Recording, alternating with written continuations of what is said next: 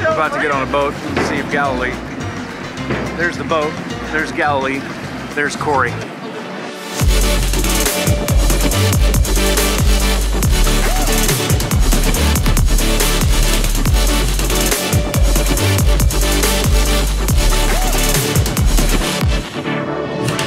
Here we are on the front of the Titanic. Front of the boat. Pastor Darren. That's Darren bringing the word. He fed the 5,000 right over there, correct? Yeah. No, or is that where he did? What happened on the boat? On this boat? Yeah. Oh, on the boat back. Yeah, the boat back. It could have been this boat. It's a pretty old boat. Maybe they just kept stacking on top of it. One particular time when Jesus got on the boat, they sailed. He said, "Look, let's go to the other side." And so Jesus literally got in the boat. On this water. On this water. You guys move to the side so he can... Yeah. In the Bible, when you read it, they were across this water, correct? Oh, there's no doubt about it, man. They were on this water. That's amazing.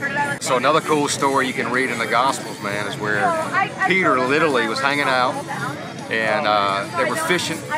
Next thing you know, they look out in this water and they think a ghost is kind of coming up to them. And all of a sudden they realize it's Jesus, man.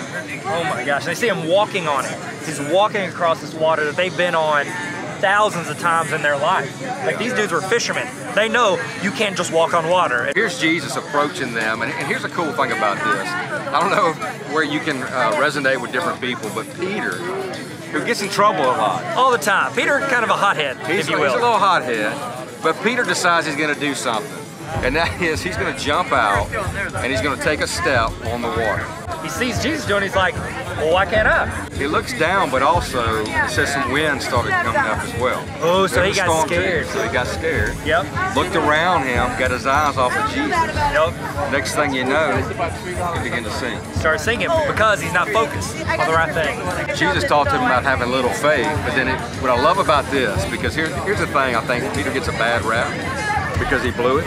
Yeah. He really didn't blow it. No, he was the only one that stepped out there. He was the only one that stepped out. And when he stepped out, he only walked a few feet. He began to sink, but guess what happened? Jesus came up and picked him up. Here's what I love about that story. Because sometimes we step out, we think we want to do something in faith. We fail immediately, but failure is not the final. No.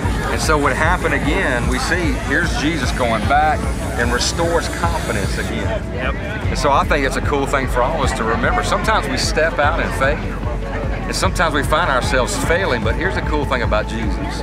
Jesus is always offering a hand to pick us back up and then give us confidence again. But our confidence remains in keeping our eyes on Jesus. I'm telling you, this is what I love about this site, because there's no doubt. This is the road. I mean, literally, It had to be. It had to be. They had to come through that. Come through the valley. Remember, Nazareth is on the other side, so we would travel down. We went to that little city today. Yeah. And then he would walk through. God, I just give you thanks for your peace. Truly, you are our shalom, Lord God. And God, I just speak right now in the midst of the storm, whatever anybody's facing, Lord, we pray that all of us can keep our eyes on you, knowing that you're greater than the storm, but also confident to know here today that you want to get us to the other side. So God, by faith, we look ahead, but Lord, we also just take one step at a time, Lord, because ultimately that's what you called us to do, to trust you. And so God, whatever storm we're facing, Lord God, right now in the name of Jesus, we speak peace in that storm.